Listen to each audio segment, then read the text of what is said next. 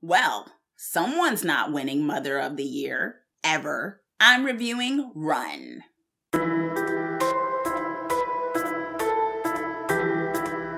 Hey Twisted people, it's your Twisted Woman here, Chauncey K. Robinson, and today I am doing a spoiler-free review of the movie Run. Run is a 2020 American horror thriller film directed by Anish Chaganty. The story deals with a homeschooled teenager who begins to suspect her mother is keeping a dark secret from her.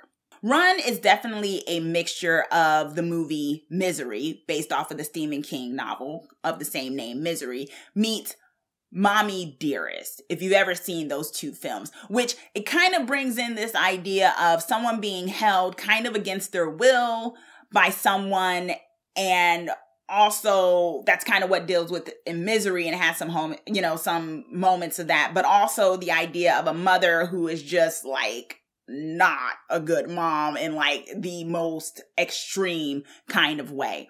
And that kind of comes together. For those who don't know those references, I felt like this movie dealt with the idea of a woman who basically wants to hold on to her daughter in the most extreme way. Her daughter who happens to be wheelchair bound. Yeah, it goes from there. You would think like this, even describing it that way, you wouldn't even think you could kind of make a thriller off of that, but there have been real actual stories of situations like this. So you have this film that kind of plays on that, right? There was the recent true story that happened a couple years ago of a mother who was basically lying to everyone that her daughter had cancer and was, bound to a wheelchair, when in reality, the daughter was not that sick. And eventually I think the daughter killed the mother in real life. So, sometimes truth is stranger than fiction, but I think Run does a very good job of telling a story in a very different way than what we've heard about similar stories in the news, or the Mommie Dearest movie, or Misery, kind of because it mixes those together. So it gets right to the punchline when it comes to this movie. It's only an hour and 30 minutes, even an hour and 29 minutes, I think. And I don't think it waits too long to get into the idea of this daughter who is suspicious of her mother and what's going on with the medicine she's taking, all types of stuff that just doesn't add up. It doesn't take too long to get into it. It's a very straightforward film. And one of the things you will appreciate, as I mentioned, Misery, which is a Stephen King story and a very famous movie adaptation called Misery, is the throwbacks to a lot of Stephen King stuff. If you are a Stephen King fan, there are little games you can play in this movie where you can point out times when other Stephen King stories are referenced or you see them in the film, which is very cool, which shows that the writer is a big fan of Stephen King. And why wouldn't you be? One of the masters of horror suspense. So that's nice. The characters are solid. What you have here is a movie that very much depends on this dynamic between the mother and the daughter. They are the most fleshed out characters in this film. They are the main characters in this film, and they are the ones that you stay the most with in this film. So you kind of have to have a balance there, right? You have to have it so that yes, the mother may or may not be dangerous, but you can't play it where she's all an out villain, perhaps. And the same thing with the daughter. You can't make it so the daughter is just this, unwilling victim. And, that doesn't really give you much to work with for an hour and a half. So I think the way they play the characters of a little bit of grayness here and there, particularly with the mother, because of the young woman, the daughter, who is wheelchair bound and having that strength. And, you do have a society that at times treats people who have disabilities as though they are helpless and things like that. And I think this movie will show that that is not the case, and that characters such as this do need to be conveyed a lot more, because there can be interesting stories. This one kind of centers around the disabilities that the character has, but you can have that where that's not the focus either. But I think this story kind of plays on this idea of how people tend to treat those with disabilities in this world, and what, resilience can come from that. So I guess it does have a message. It just is an aspect of it as opposed to the heart of the film.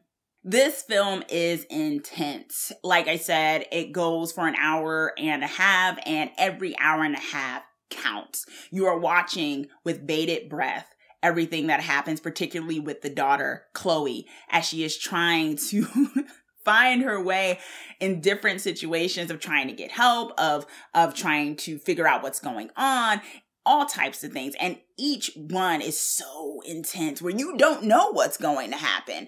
And the form of this is done really well in the sense of how the sequence of events goes, where it does get into details. It's not, even though it's an hour and a half, it's not rushed. Like, each scene there's steps to it. There's things that happen to the point where you're wondering what's going to happen. The director definitely takes you on a journey with all of the obstacles that Chloe has to deal with, and really just keeping you on the edge of your seat wondering what's going to happen. So I think that is a really great setup in the way the film is structured.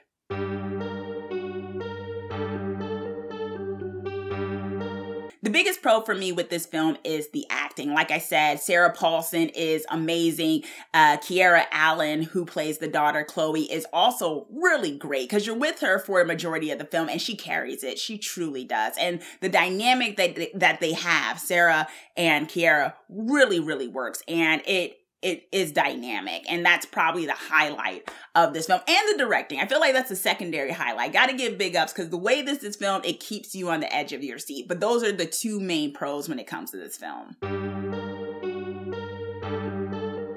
My biggest con, you probably won't have to worry about this, is the ending. I thought the very, very end was a little cheesy, the way it ended, but it's very minor. I think this film, all the other things work, and the very, very end, like the last minute, is so-so. The trigger warnings for this film are drug abuse and gaslighting.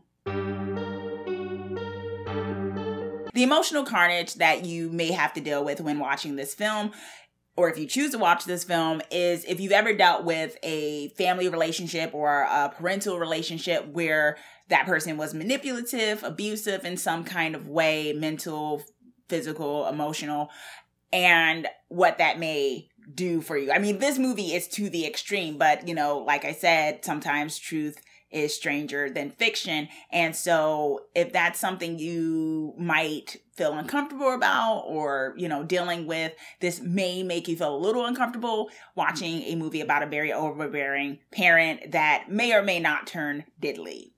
My final grade for Run is an A. Okay, Twisted People, so that is my spoiler-free review of the movie Run.